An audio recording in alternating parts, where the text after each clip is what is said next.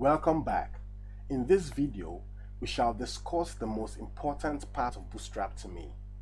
I call it the most important because it is the section that controls the mobile friendliness of Bootstrap websites the way you want it.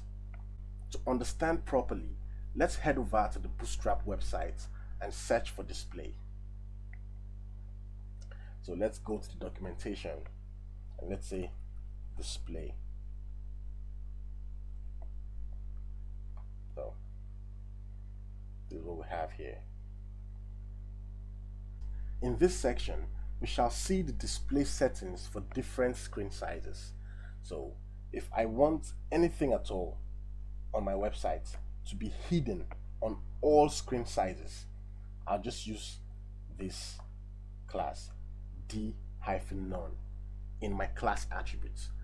And something to note, when copying this class value to paste in your class attributes, always ensure you don't copy the dot signs here, the dot signs here also, the dot signs on everything here.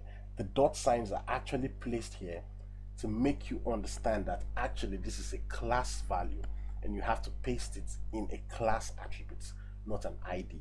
Remember, in our HTML and CSS class, we said the class value is called with the dot notation and the ID value is called with the pound notation. So when copying this to paste in your HTML class, avoid copying it with a dot notation.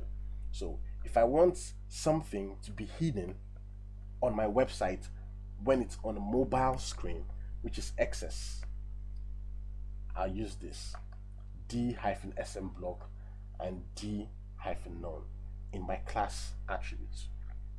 If I want, maybe if I have a video and I want it to be hidden on the medium size screen, I use this. But when I want it to be hidden on a large screen, which is LG, I'd use this. If I want it to be hidden on an extra large screen, like on an extra large screen, I'd use this. But if I want anything on my website to be visible on all screen sizes, I'd use visible on all. I'd use this class. Visible on XS, visible on SM, visible on MD, just like that. So when you want to build a mobile version of your website, these classes here will come in really handy, and it's going to help you cut down so many processes when making your website mobile friendly. Now, fact is, you are supposed to have a design sense for your mobile display differently from the display of a laptop and a desktop screen. Although this should not affect the functionality of the website. For example, if it's supposed to be a website for biodata registration, do not let the registration functionality suffer because you are trying to get a mobile design that is good. Let all screen sizes retain the functionality of the website, which is the registration functionality. So let us demonstrate the display classes and see how amazing it is practically. Let's say I have a div here, class of container, and I have a div here, and I set a row, and in my row I say let's set this to 6 for MD, no, let's say 8 here, and in my 8th column I want to have a form there. I'll just come to the website, look for a form, and let me copy this and let me paste it. Let's save this. So as you can see, in my call MD8 I have a form. Now I still have 4 columns undefined yet, so I'd have to do that by coming outside the call MD8 and define a column and define a call MD4. Here I'll just say, and put a paragraph tag and say this is my form used for sending data to my analyst, and I'll save that. Now let's head over to the browser and see what we have. Let's refresh this.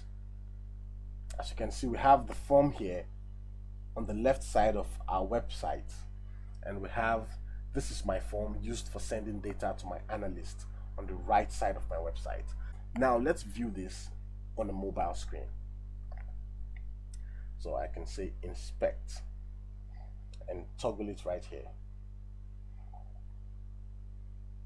Then as you can see, it's actually responsive. But if I don't want this is my form used for sending data to my analyst to appear on a mobile screen, and this can actually be an image, this can be a video, this can be anything. If I don't want anything at all to show on my website when it's in the mobile display, all I have to do is come over to the Bootstrap website here and search for display and come over here to this table, and you can see it's saying hidden only on XS, which is extra small, a mobile phone. So I'll copy this class here, dnone dsm block, and I'll come over here to my code and I'll paste it here. Get rid of this dot notation. I'll save it. Now let's get back to our mobile display and refresh to see what we have. As you can see, it's no more displaying in our mobile version. So let's go back to our desktop version to see if it's going to be displayed. So come over here, close this, and it's displayed in our desktop version.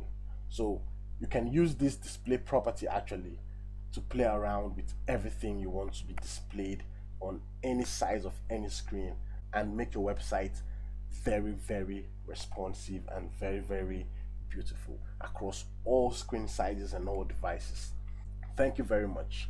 In our next video, we shall build a responsive website from scratch using HTML, CSS, and Bootstrap. Don't forget to like, don't forget to share, and don't forget to subscribe. Thank you very much.